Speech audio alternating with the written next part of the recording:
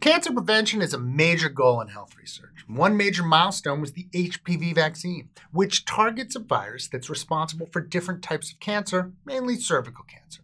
Now we've got some recent excitement in the news about a possible breast cancer vaccine. How does this vaccine work? How successful is it? And when might it become available? That's the topic of this week's Healthcare Triage.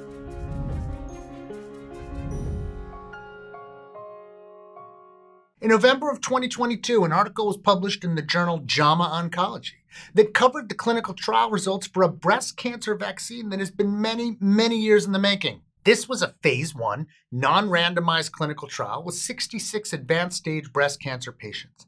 The patients had what is called HER2 or HER2 positive breast cancer, with HER2 being the human epidermal growth factor receptor 2 protein, which is quite a mouthful. In short, an overabundance of this protein helps cancer cells grow, and its presence at high levels is responsible for 20 to 25% of all breast cancers. This knowledge has led to many targeted therapies for HER2-positive breast cancer patients, and it's the basis for the clinical trial at hand. It looks at the ability of a plasmid-based vaccine designed to increase HER2-specific T helper cells. Let's break that down. A plasmid is a small circular DNA molecule that can be found in some microscopic organisms like bacteria. This circular DNA is different than the genomic DNA you might be more used to hearing about. A plasmid-based vaccine is a vaccine that introduces a plasmid containing a specific DNA sequence. In this case, that sequence codes for a specific part of the HER2 receptor protein.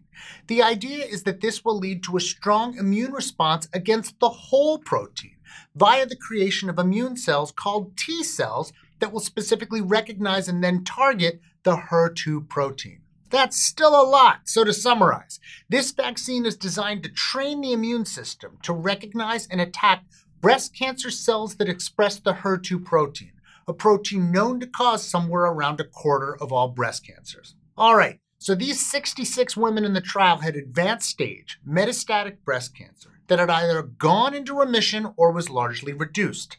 They were each assigned to one of 3 vaccine doses, received 3 times along with an immune-stimulating drug, after which they were followed up for several years. At the end of the trial, more patients survived than would be expected at baseline for individuals with similar stages of cancer and no vaccine. Keep in mind, though, that this is a non-randomized, non-controlled trial that measured immune cell levels, not cancer growth, so it's hard to pin anything to the vaccine just yet. Instead, as is the purpose of a phase 1 trial, the idea here was to assess both safety and the ability of different doses to elicit a satisfactory immune response. And there's good news on both fronts. Because the HER2 protein isn't specific to breast cancer cells, it was important to make sure that eliciting this immune response didn't wreak havoc on the rest of the body, and it did not. Side effects were limited and manageable for all doses, with many being common to currently approved vaccines. The data on immune responses suggested that the 2 higher doses were the best performers, though immunity levels after vaccination were lower in some patients who received the highest vaccine dose, which seemed to be associated with persistent plasmid DNA at the injection site, making the middle dose the probable favorite. This is all super exciting. But definitely keep in mind that we don't know yet if the vaccine stops or shrinks cancer growth.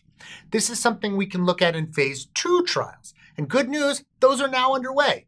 If those are successful, there will still be phase 3 trials and FDA approvals and all that jazz, so we still have a way to go. But we're well on our way. Hey, did you enjoy this episode? You might enjoy this previous series on the history, present, and future of vaccines. We'd appreciate it if you'd like this video. Subscribe to the channel down below. Consider going to patreon.com/healthcaretriage, where you can help make the show bigger and better. We'd like to especially thank our research associates, Joe Sevitz, Edward Lillaholm, and Brian Nam, and of course, our Surgeon Admiral, Sam.